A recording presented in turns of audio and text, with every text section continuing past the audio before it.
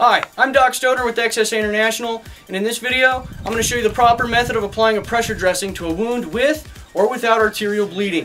First, you need to remember your body substance isolation. Always wear gloves because it's just not worth the risk. Minor arterial bleeding can often be controlled simply through the use of pressure dressings, and for all other means of bleeding, it's the only method to control bleeding. Obviously, you don't want to put a tourniquet on venous bleeding. There's just no need for it.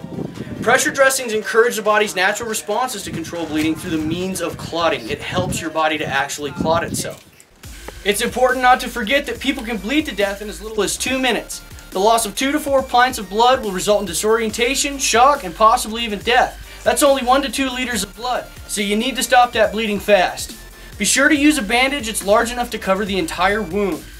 Unless contraindicated by another wound, you need to use elevation and direct pressure to help and control the bleeding to encourage remaining blood towards the heart to maintain its proper function.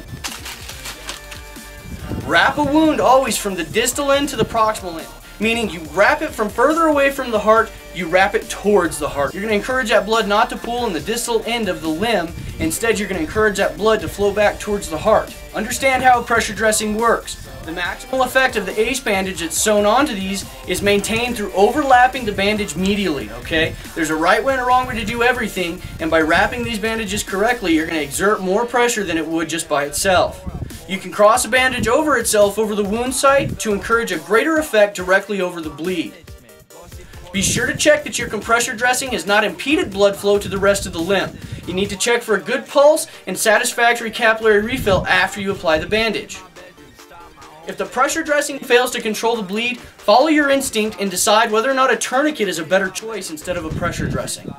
Just like your tourniquets, you need to stock your compression dressings so that they're easily accessible, and be sure to carry along with you extra 4x4s and Kerlix gauze for packing and stuffing wounds according to their nature so you can leverage the pressure dressing's effects.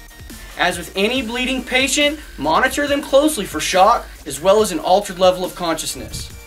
I'm Doc Stoehner with XSA International, and thanks for watching. Be sure to like, share, and subscribe. And if you have questions you want answered, let us know. Send us an email or visit our Facebook page.